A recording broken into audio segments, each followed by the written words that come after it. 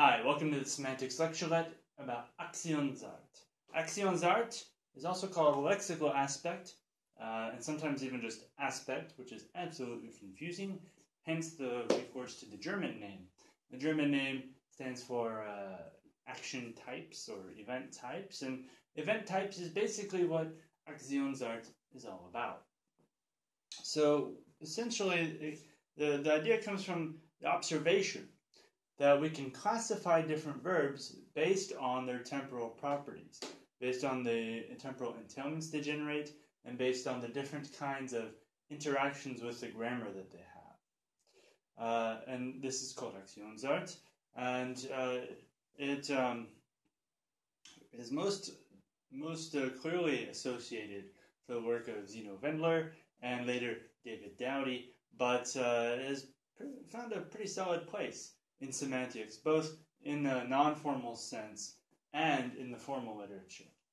And today we'll focus on the less formal side of it and focus on the just the empirical observations. And these observations will focus on English because these facts don't always apply from one language to another. So if you take an example like one, Paul built a house. That will entail that Paul has built a house. But if you put that in the progressive or the imperfected, Paul was building a house, the entailment goes away. And the entailment goes away because he might never have finished the house. So if you look at these things, you say, oh, well, the aspect has changed, or we get a difference. Okay, that's aspect. That's the viewpoint aspect that we've seen before. But this also applies for different predicates. So if you say Paul worked in Texas, that entails that Paul has worked in Texas. But if you put that in the progressive, Paul was working in Texas, that still entails that Paul has worked in Texas. And so since the entailment stays, it's not necessarily simply a property of aspect.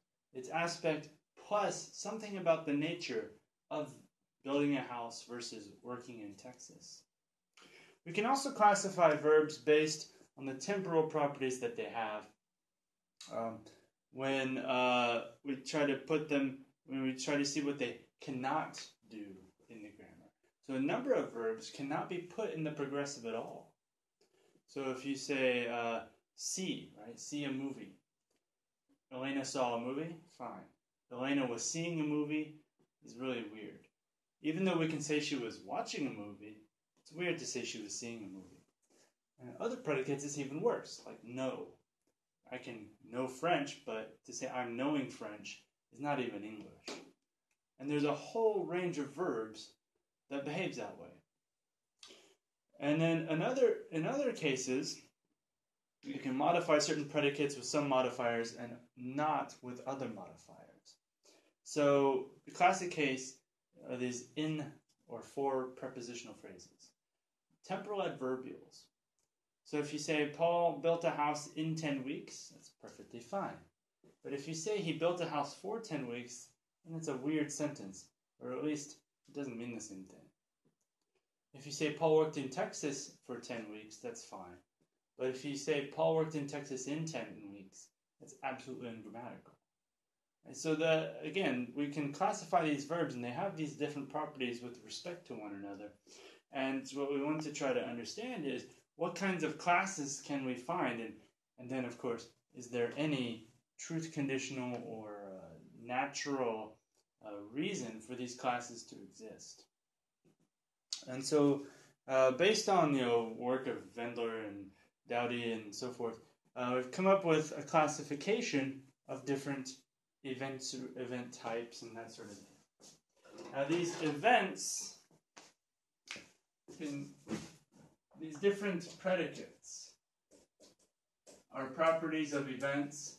Sometimes they're called properties of eventualities. It's a term from M and Bach that englobes all the things we're going to talk about here. And the reason why they didn't use events at the top is because the first division is into states and events. So events we've already seen. What are states? Right? Well, states are they're like events. It's just that they are essentially the kinds of events, or the kinds of eventualities, where nothing changes.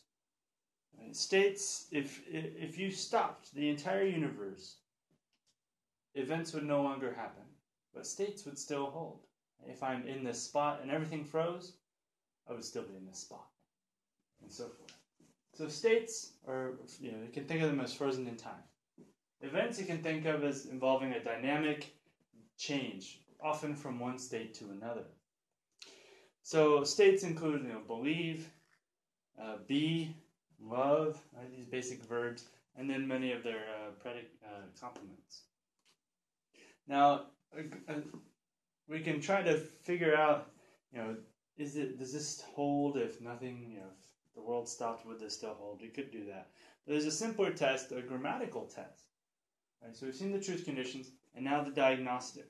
Diagnostic for states is simple in English. Can you put the progressive on it? If you cannot, then it's a state. Frozen and no progressive. Right, or no imperfective, as you might say. Now, the events then can be broken down into two types as well. And put telic over here, and the atelic over here. So telic predicates are those that have a natural endpoint. At least they seem like they do.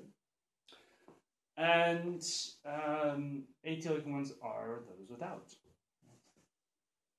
So to give a simple example, if you say I ran a mile, that is telic because there's a point where you can reach. And if I reach that point, I'm done. I've succeeded. I've run a mile. With an atelic predicate, you don't get that. When you say I ran, then you just run until you stop. There's no real point where you can say I did it. Because as soon as you start, you've basically done it. And that's one difference that they entail, right? So atelics entail once you start,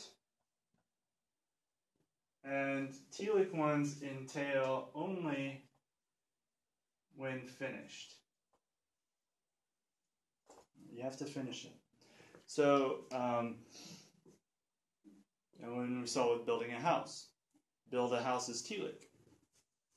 So if you were building a house, you haven't finished, it does not entail that you've built a house. Whereas if you run, then as soon as you start, it entails that you've run.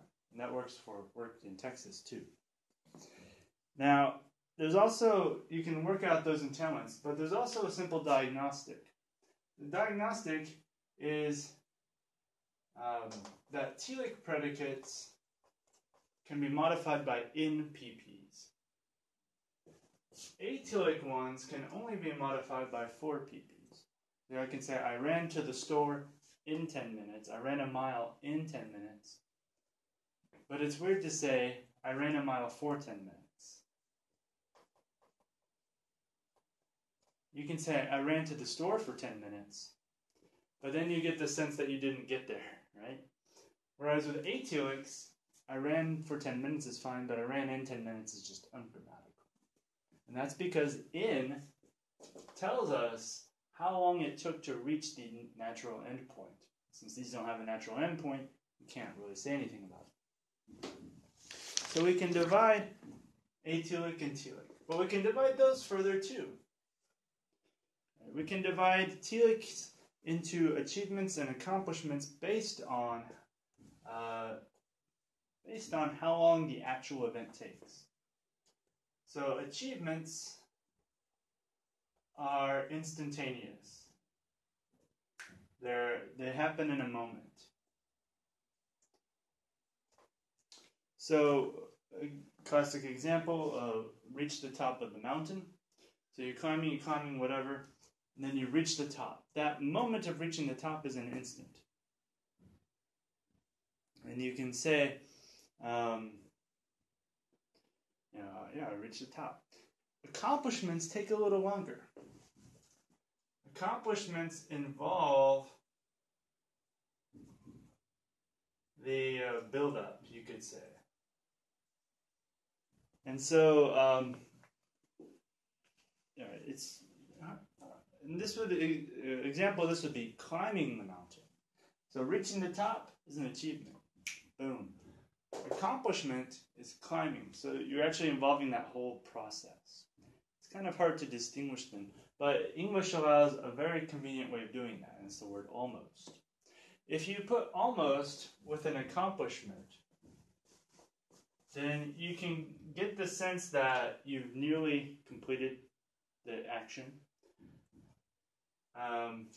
But you can almost get the sense that you almost started the action.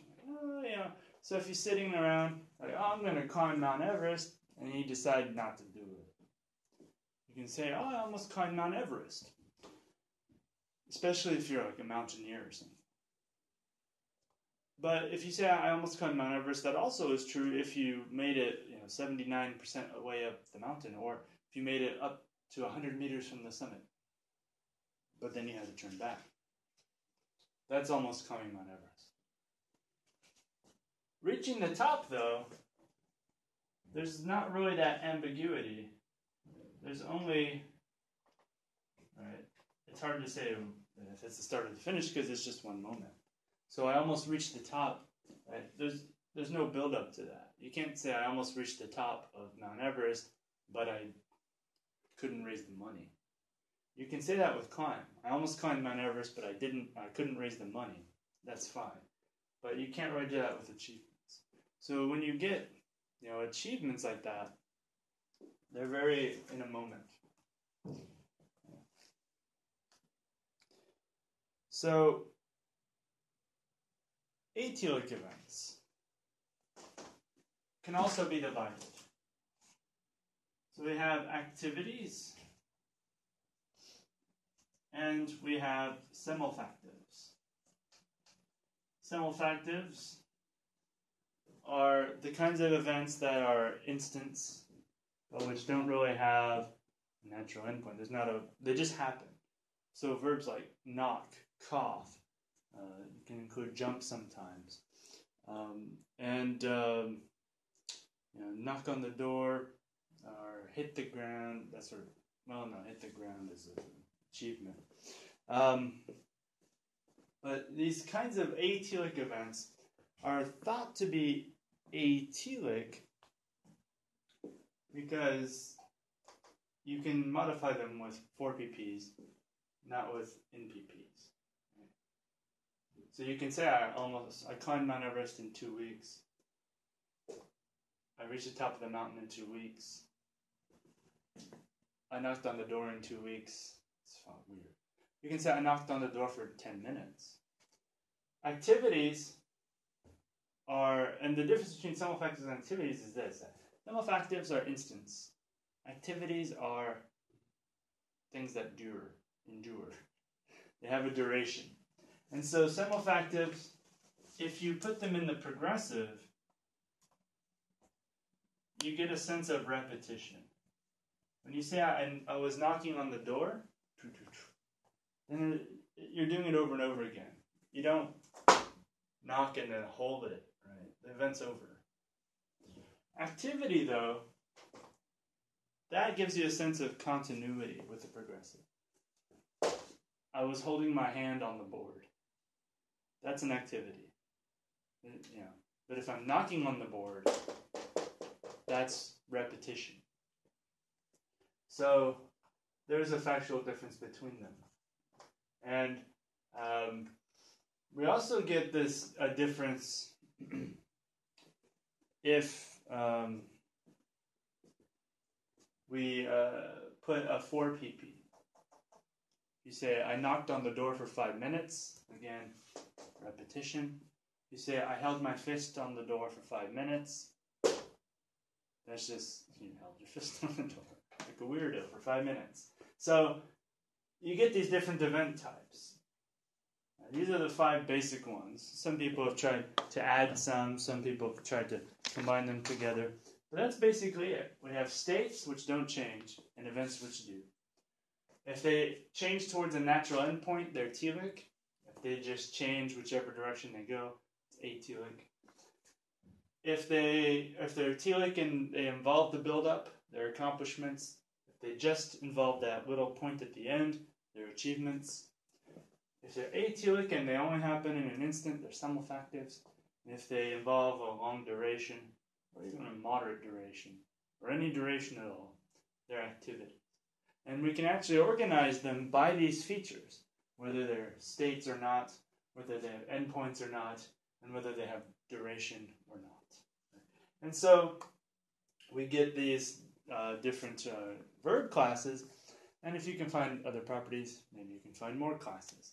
But these classes, they interact with the grammar, and they give us different semantic facts, and so they're very useful in organizing different verbs and testing different theories and hypotheses about various morphemes and semantic properties.